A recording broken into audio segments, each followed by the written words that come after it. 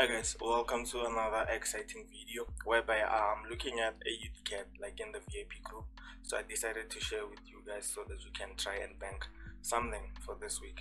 So on the weekly chart we have this overall push to the downside. This was the overall trend to the downside around this point.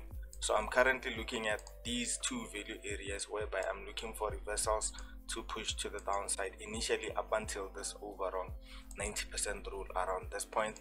And then the reason being is that we have some corrective movement to the upside at the end of the structure around this point here. And then you can look left and initially see that we are connecting with this area here in a form of a double top and this one around this point here. So initially we can get like those selling opportunities. As you can see, we have this corrective price action up until we have like this last candle as an impulsive candlestick pattern. So on the 4-hour chart, let me just check like a few time frames so that we can just confirm and see if we can get like an entry. So on the 4-hour chart, that is where I normally check for momentum and all of that stuff. And then as you can see here, the momentum is pretty corrective, and then we only have this last movement here in a form of an impulse. So we are waiting for a clear candlestick confirmation around this point on the hour chart, and then we can initially take an entry. And then to confirm each and everything, we have like a few scenarios that we are looking at.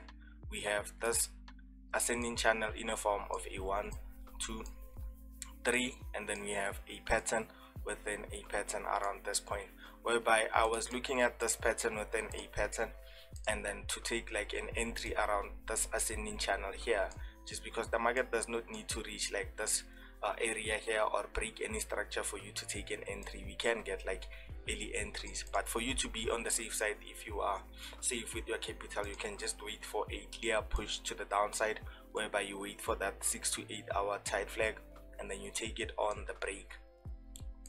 So you can have like something of this nature whereby you take the entry and then you wait for the break of structure, and then this could be like your first target, just because it will be in line with the first touch and second touch at the bottom, and then the third touch is your take profit, your first take profit.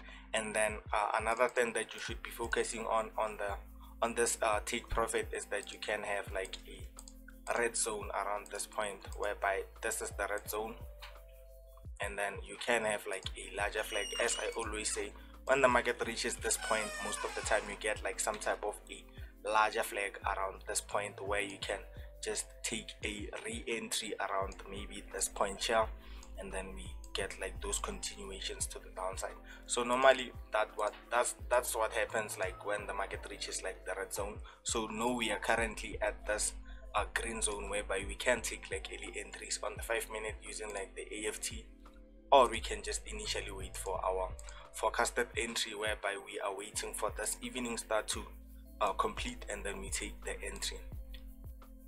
So the evening star will just happen when this candle closes just below like this area here, and then that is where we can initially look for that entry after the close of the candle. And then the stop loss is just above this point for about 57 pips, and then looking for the overall move as our overall 6.5% move around this AUD trade.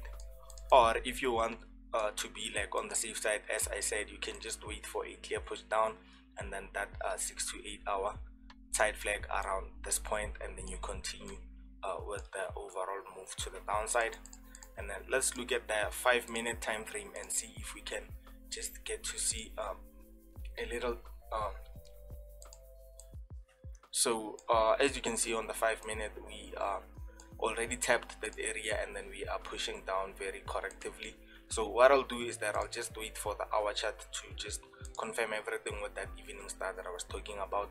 And then on the 5-minute, we already had like that AFT entry, but we didn't take like the AFT entry just because I'm waiting for the 5-minute for the 1 hour confirmation, as I said. So this can be like the AFT entry that we can look forward to taking, and then the stop loss is just above this point, so that you can just be safe with everything. You can just use like the stop loss a bit wider. You can just move your stop loss a bit wider, knowing that maybe you are targeting a large RR around this trade. Let's just see if you can target how much. So you can target about 11% all in all on this trade, and then looking at the nearest take profit that we are looking for to taking is about 2.5%, and on off which is not bad. And then on the outer structures you can have 6%, same as the one that I'm waiting for on the hour chart, of which is 6% for the overall move to reach like this area around here. So the EFT is a bit better, but I'll just be on the safe side and then just wait for the hour confirmation, and then we can take the 1 hour entry. So yeah, I'll see you on another video. I'll just keep you updated, and then if you see anything in the market that you need like clarity on, you can just drop a comment, and then I'll surely check it out. So it's your boy, and I'll see you on another